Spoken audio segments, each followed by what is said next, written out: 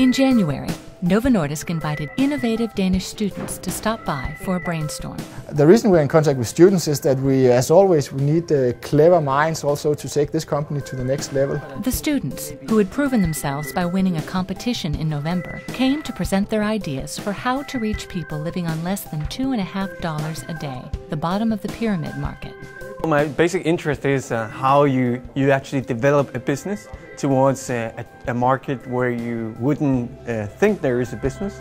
This is really interesting to Novo Nordisk because we get a chance to talk to students about a challenge, a new business challenge that we have. The students were challenged to come up with ideas for how to reach the poorest residents of India.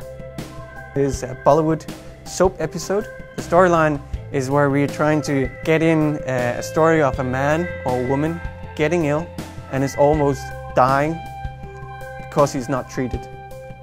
They have good ideas and also ideas that cross boundaries between sectors or disciplines. The students' different backgrounds from business schools and universities came into good use.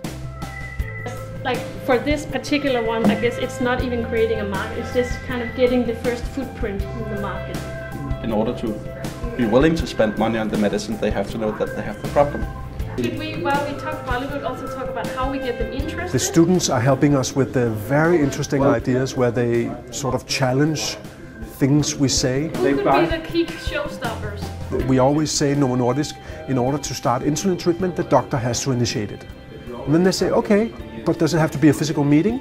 And then we're discussing, can it be done via video? The idea exchange gave Novo Nordisk fresh input, but it also gave the students a new look at Novo Nordisk.